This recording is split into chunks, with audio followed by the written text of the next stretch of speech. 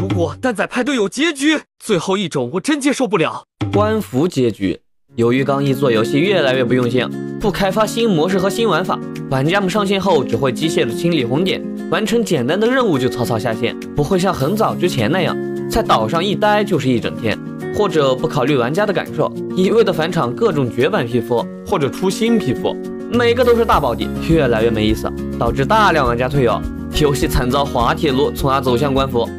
回忆结局。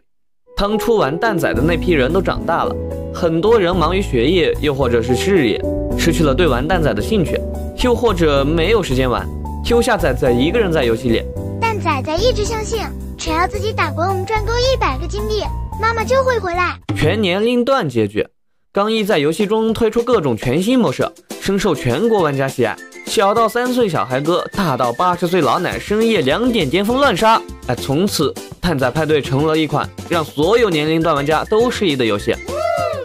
凉凉结局。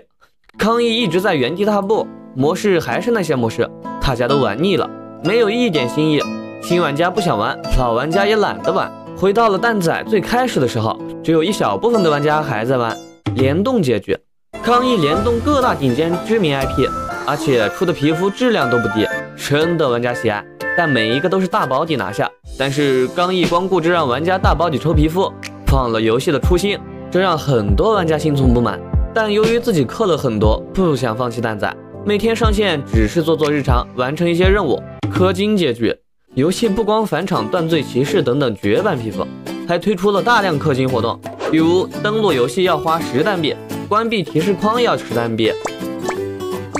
打巅峰赛或者玩乐园要20蛋币，就连决赛使用决战技都要氪金，玩一把游戏起码花1000蛋币，这我还玩集贸啊！